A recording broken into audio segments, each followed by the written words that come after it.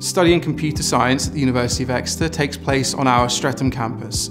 Our programme builds in content from lots of areas of the subject, from raw computer science to data science, high-performance computing and cybersecurity analytics.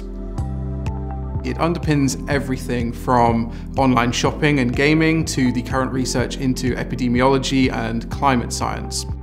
I feel really privileged to work in this environment, but particularly with such an experienced, capable and motivated set of colleagues.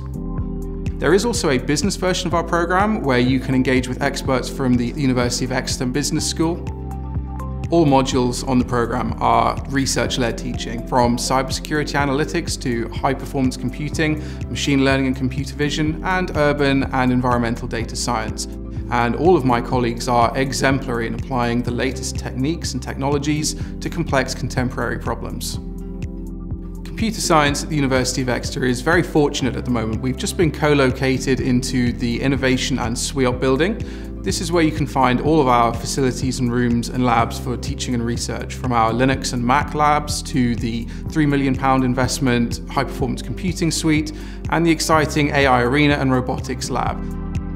The modules embedded in our programme are designed to deliver important knowledge in a wide range of subjects to allow you to take your skills out into a very diverse workplace.